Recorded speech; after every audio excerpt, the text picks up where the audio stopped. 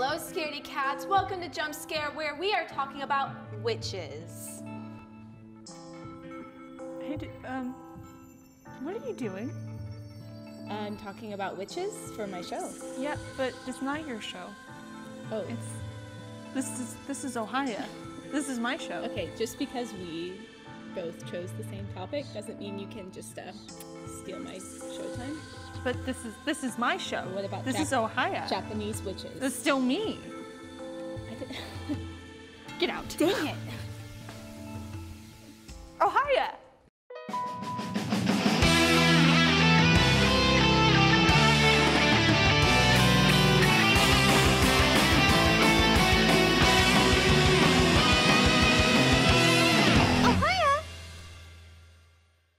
Ohio, everyone! Welcome to another episode of Ohio, where I talk about anime, its subculture, history, and themes with you. I'm your host, Jacqueline Davis.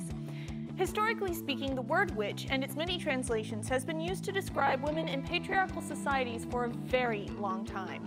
Japan is no exception. Throughout Japanese history, there are various sorceresses such as Takayasha Hime, who used her power to control giant frogs to avenge her father's death and lead a rebellion, or Tamamo no Mae, the evil Kyubi no Kitsune who caused a civil war.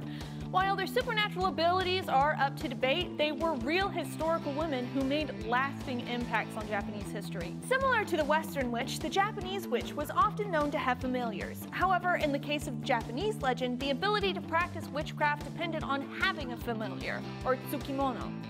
Tsukimono are possession spirits that were blamed for physical and especially mental ailments for centuries.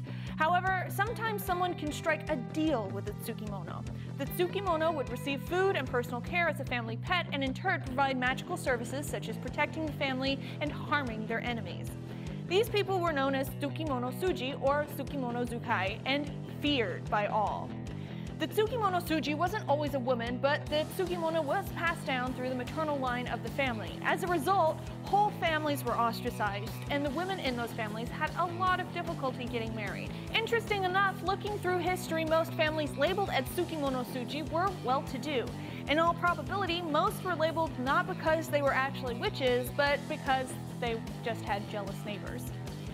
Cats also feature heavily in the myths about Japanese witches. It was believed that young girls visiting temples after dark could be targeted by a witch who would appear as a kindly old woman. Once the girl was successfully lured to the home of the witch, she would be devoured.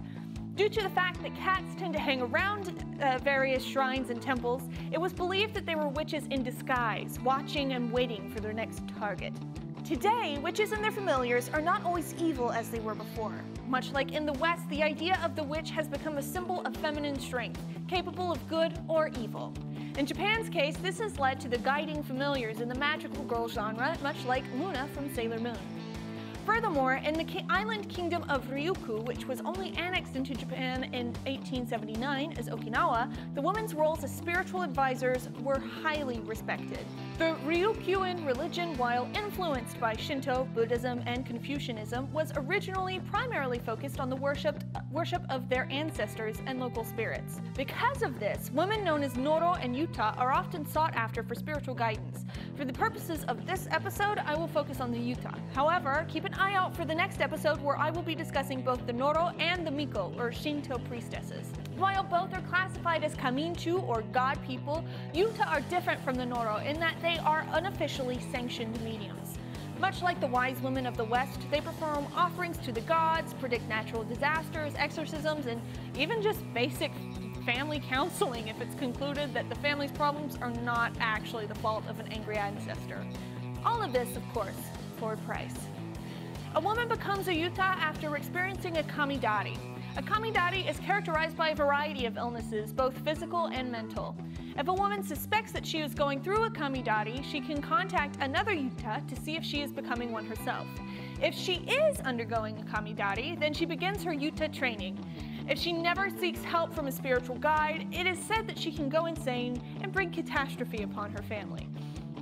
While people still seek the aid of the Yuta today, they were not always welcome. Many believe them to be nothing more than con artists, and they even use them as convenient scapegoats in the cases of unexplained murders or natural disasters. In these cases, the women were usually found guilty of casting some sort of a curse on the victim and then beheaded. There was a period of time in Ryukyu where all things Chinese were encouraged and all things Japanese discouraged. As a result, Confucianism flourished. The male Confucian scholars abhorred the Yuta and banned them in the Toki Yuta Toga Sadame, calling their work superstitions. That didn't really work though. Yuta still provide services for their communities to this day, for a price. That's all we have time for on this episode of Ohaya. What are your favorite examples of witches and witchcraft in Japanese culture? What did I miss? What should I talk about next? Let me know in the comments down below, and make sure to subscribe to PopNerdTV and check out PopNerdTV.com for articles, reviews, and more. If you want to help support PopNerdTV and get exclusive content, we are on Patreon and Teespring. I'm Jacqueline Davis.